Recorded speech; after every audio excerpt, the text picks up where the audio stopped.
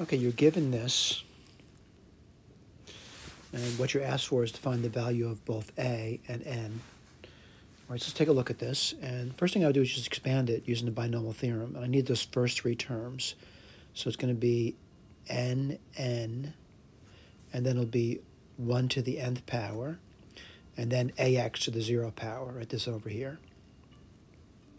Let's write the next term down. It's going to be n minus 1.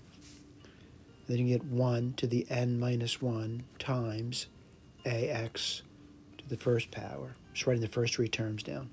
n minus 2, 1, n minus 2 times ax to the second power.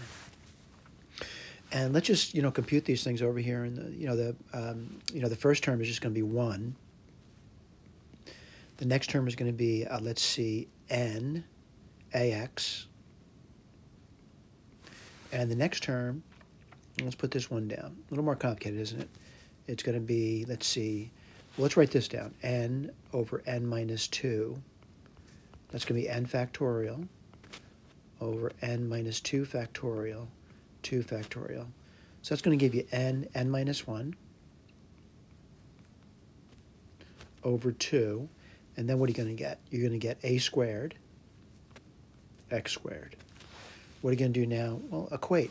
What are you going to equate? Well, the 1 equals 1. That's not a problem there. Let me point out what I mean by that. This 1 equals this 1. Let's go to the next one. And, 30, I'm equating coefficient, by the way, is equal to NA. All right, that's pretty simple.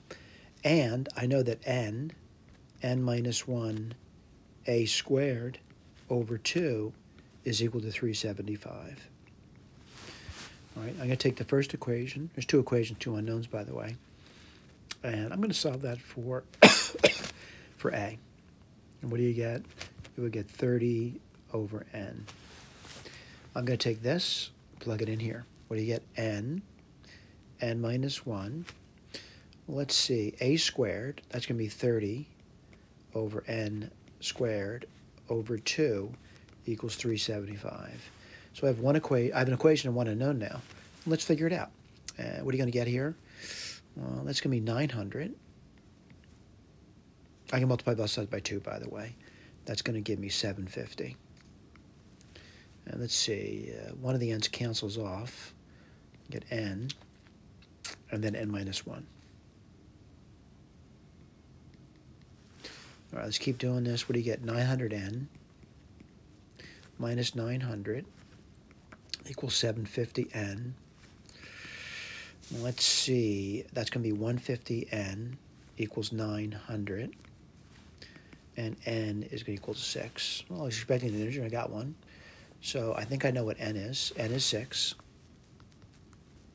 Put a box in that. And what's a? A would be 5. Let's look at the k, see if we got that. N is 6, and a is 5. Again, there's work down there. Work for a reason. I like to put the work down so you have something to look at. Whether you look at the videos or the work, it leads to the same answer. Thank you.